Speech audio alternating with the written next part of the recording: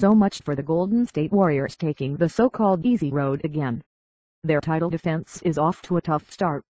General Manager Bob Myers announced to reporters at his team's practice on Saturday that head coach Steve Kerr would miss the regular season opener Tuesday night against the New Orleans Pelicans and will likely miss the ensuing road trip as well. Kerr has been away from the team since early October, when it was announced that his off-season back surgeries caused the kinds of complications that demanded more rest. Assistant coach Luke Walton will continue to take Kerr's place for the Warriors, who enjoyed so much health and prosperity en route to their championship last June during Kerr's first season.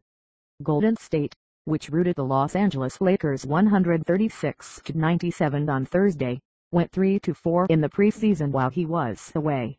The Warriors' opener against the Pelicans at Oracle Arena will come with a touch of coincidence, as former Golden State associate head coach Alvin Gentry took the job in New Orleans during the summer but would have been in Walton's position now had he not left.